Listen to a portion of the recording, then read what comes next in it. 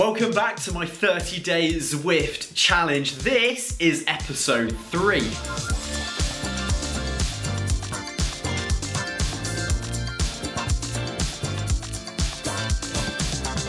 If you haven't seen episodes 1 and 2, then they're linked down in the description. Be sure to go and check them out. But to summarise really briefly, I was set the challenge of riding every day on Zwift for 30 days to see what happens. And now, well, there's only 10 days left, which I'm pretty gutted about because I've been absolutely loving this challenge so far. But we've got a lot of fun things planned for this episode. I'm going to be doing my first Zwift race, which I'm very excited about. And obviously, there's the final FTP test to find out how much of a performance gain I've managed to accrue from this past month riding on Zwift. Today though, I've had a little care package come through the post, so we're going to bust it open, we're going to see what's inside, and then we're going to get today's session underway.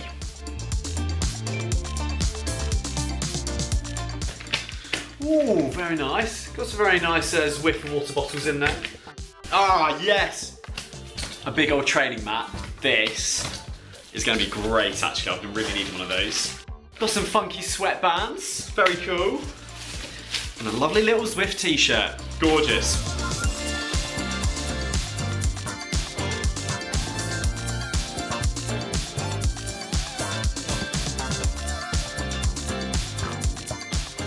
So there we go, it's all set up. I think it looks really good. It looks way cleaner than it did before. It's just a really nice, simple setup. It's amazing what a mat can do, actually. I think it's also gonna help just with a little bit of the vibrations, which would be nice, and I don't need to get sweat all over my form, which is fantastic. So anyway, now that that's set up, I'm gonna crack on with work, but this evening, I'll be jumping on the turbo, and we'll get day 21 underway. I'm excited, I'm very excited for it.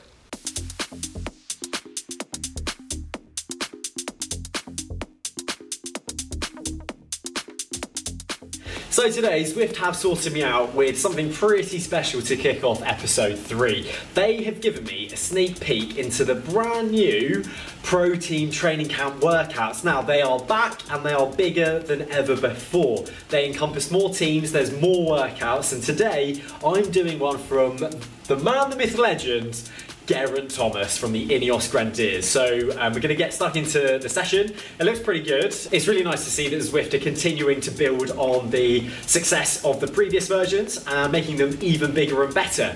This session today is basically going to get progressively harder. It's going to be intense, but that's probably how you become a pro. But I'm not one to speak.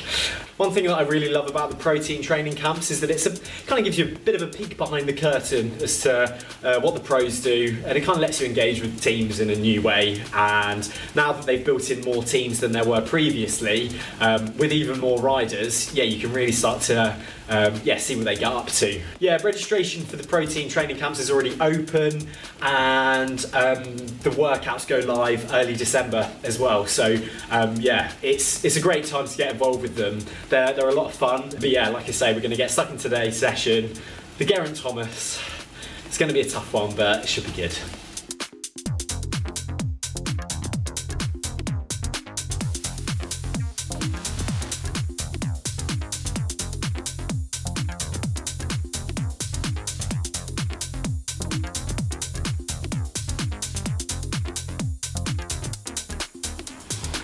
Wow!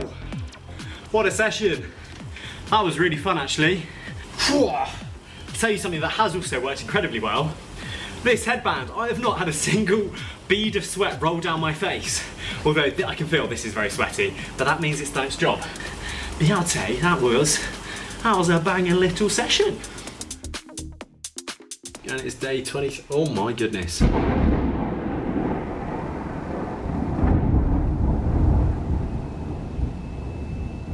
Did you hear that? That was so loud. Well, day 23, there's quite a lot of rain, thunder and lightning going on outside at the moment, so yeah, there was no chance I was going to be riding outdoors. If you haven't seen the Holo replay before, it's a function which shows you a visual representation of your previous effort over a time segment. This can either be your PR, your most recent, or both, or you can turn the function off altogether. So really, it's now easier than ever to gauge the effort needed to set a new PR.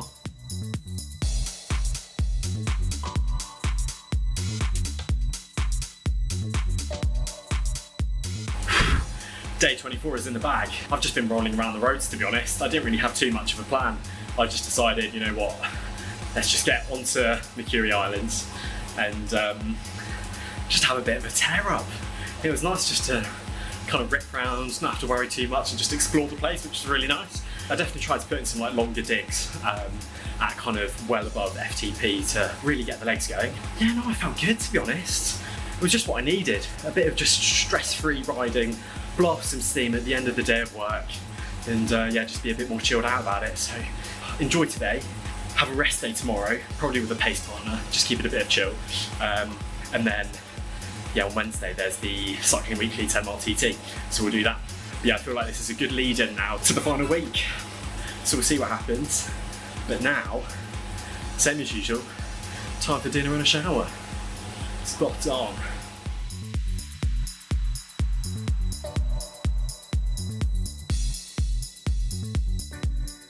So it's day 25. Today, after yesterday's session, which actually left my legs a little bit sorer than I was expecting, I'm just having a nice relaxed recovery session. I'm using one of the pace partners just to help me kind of not go too hard and just spin around the island.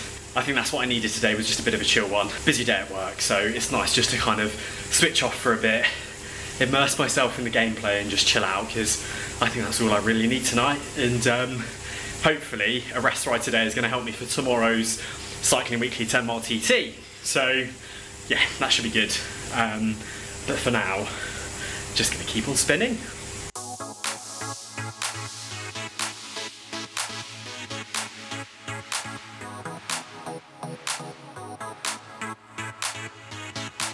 So while we're waiting here on the start line, we're just going to spin the legs out actually. I think it's going to be a pretty full gas effort off the gun.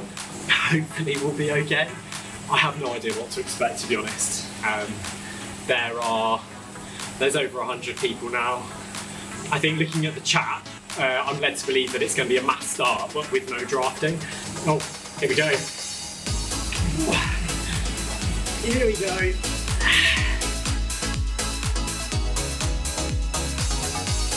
Okay, we're in the front group.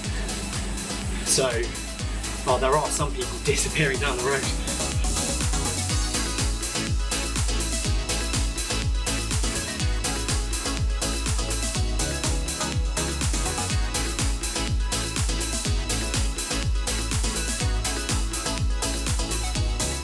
We're over halfway through. We've got 3.5 miles left. If anything, this effort has taught me that I might need a bit more rest before the final FTP test. I think one thing that's holding me back at the moment is just that accumulated fatigue.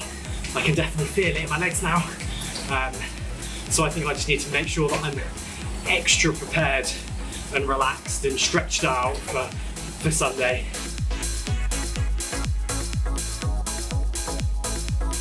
I think on the final climb I should be able to pick a couple of people off. There's just under a mile left. I think I can break top 50. Here we go, time for the big ring. There he is, top 49. Oh, we just caught someone. Yes, come on. Ah, so close. Oh, oh. Oh. We came 48th. Oh, it's not bad, that one. I mean, yeah. That was a good bit of fun, though. I quite like that. It definitely fires up the creative part of you. But I think that kind of goes to show why having clubs on Zwift is so good. It's just because you can kind of see all your mates and a whole bunch of people that you might not know.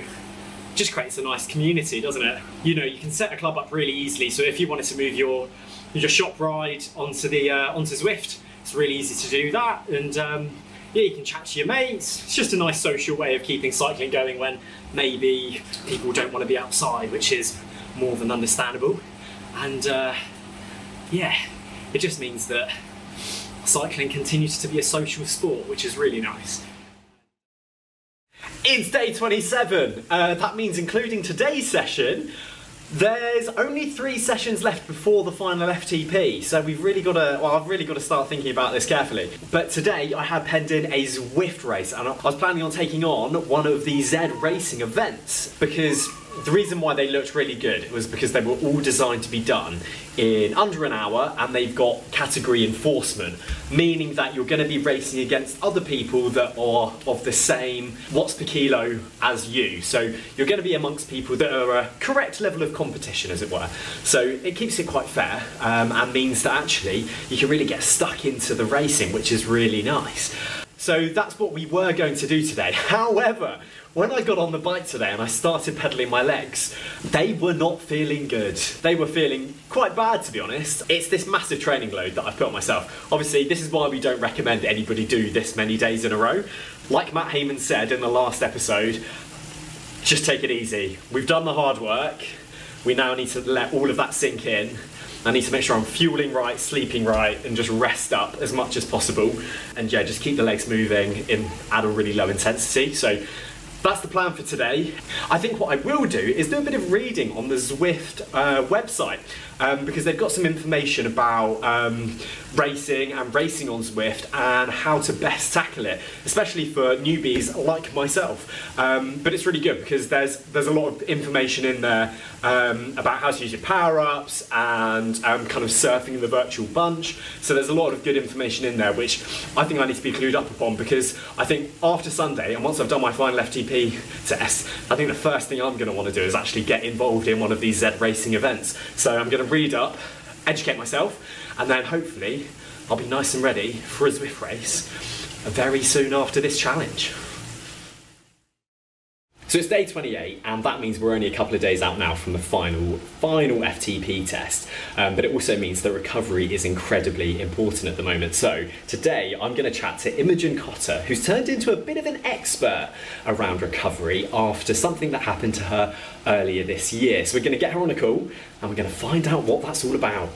First up, I think one of the most important things, for those that aren't aware, Imogen, is just run us through what happened at the beginning of the year and what kind of the background to the story is of your recovery. My introduction into cycling was it wasn't typical. You know, I started very late. I was 25 when I did my first road race, and you know, everything I had worked for years, everything had kind of culminated in at the end of last year. I won the national champs and I got a pro contract, which was it was just a dream. And I made the move out to Girona, and you know, that was also incredible because I wanted to live here for a long time. And I was living here for 3 weeks when I was out on a training ride. You know, that week I'd done all my testing, hit like my best numbers ever. And, you know, I was just excited to race for a professional team for the first time. And I was hit by a car at the end of January. So, yeah, in like a split second, the driver overtook a cyclist and he continued driving on my side of the road and hit me head on. And basically, yeah, it was the beginning of like what I naively thought at the time. You know, I remember being like, I'm going to be back out on my bike in a month. Like I really was not willing to accept how serious my injuries were and how bad it could be. You know, but I couldn't walk properly for like 3 months. Basically, I ended up having to get 5 surgeries so far this year, 2 on my knee and 3 on my wrist. And yeah, I suppose in a huge way, like Zwift played a massive role for me in that, because at the beginning, I couldn't cycle, obviously outdoors. I was 3.5 months indoors. I think the first time I cycled outdoors was at the beginning of May. So I was indoors a lot. I was cycling with one leg. You know, I couldn't do a normal pedal stroke with my injured knee because I had broken my knee, ruptured my tendon, and broken both bones in my wrist. So it was a lot. And yeah, so I guess I was cycling with one leg indoors on the turbo. And then after all of my surgeries this year, I've been using the Zwift and the turbo just to make it a bit more bearable. Like it felt like I was very isolated from the cycling community, and having something like Zwift where I could, you know, arrange a group ride and actually ride with other cyclists made me feel a bit less isolated which was quite nice. So actually, in the run-up to when you won the national championships and you got that pro contract, were you using Zwift then as well to kind of get some really dialed in training sessions sorted? Was it a big part of that kind of build up? In 2021, I made it onto the Movistar E team. So that was like through a series of racing, I got onto the Movistar E team, and all throughout the year I had been doing racing with them. So anybody who's raced on Zwift will know that it's just like absolutely full gas from the gun. It teaches you like a level of pain tolerance and a level of suffering that I think you can't get anywhere else. And it was really, I think that made me a better athlete, because I became not like so afraid of the pain. When I would be in a race outdoors, I would think, okay, yeah, this is hurting. But when I've been indoors and I've done this, I've survived, So yeah, it's definitely played a part in last year, me just developing as an athlete. I've used Zwift a lot throughout everything, like in my cycling career so far. Anytime I've been injured, when there was COVID, to improve my training, my Zone 5 training, I use it a lot across a lot of different areas.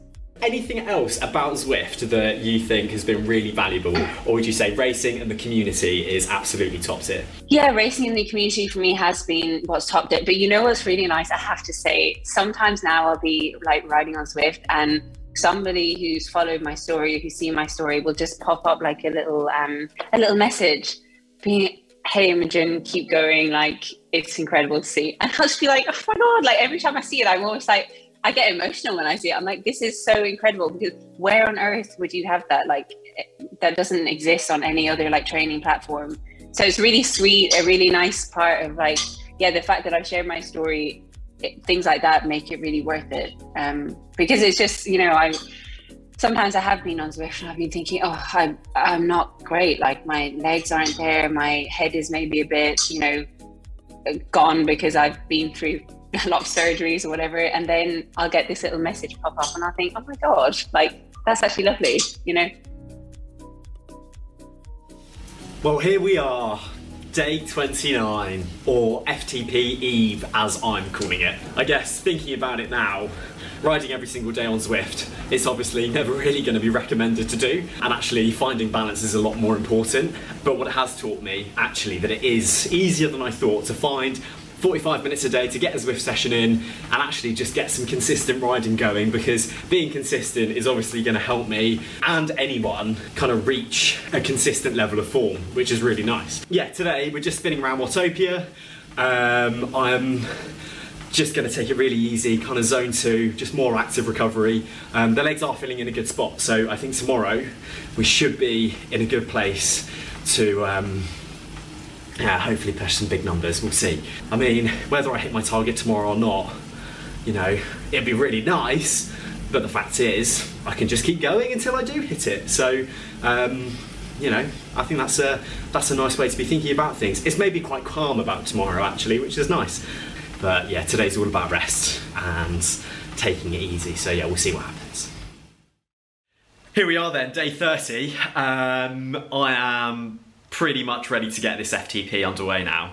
I'm all nicely cooled down. I've got an ice vest on at the moment to help keep my core nice and cool. I've got my drinks ready, laptop set up, I'm ready to go. I'm feeling good about it. I think my legs are in a good place. I'm gonna do the FTP shorter version, which you can find on Zwift. I just find that 40-minute mark works quite well for me. There are absolutely loads of ways to test yourself on Zwift, from really kind of quick ramp tests all the way up to like a long version of the FTP test. So there's something out there for everyone basically, but I find that 40-minute one works quite well for me. It gives me a nice 20 minutes or so to open the legs up, and then the 20 minutes to really lay down the power. So yeah, there's nothing else really to do now. I think we jump on the bike, we get going, and we see what happens.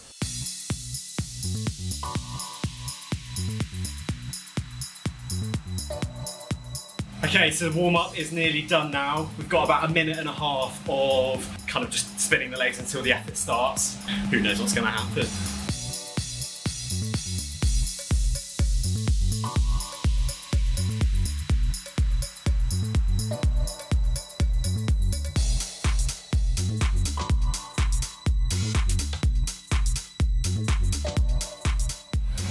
There's 1 minute left.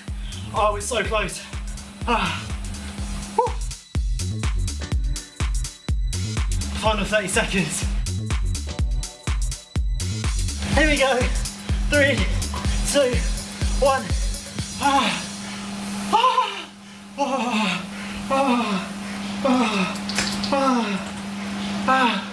Yes, yes, yes. 262 watts. I've added 32 watts to my FTP in a month.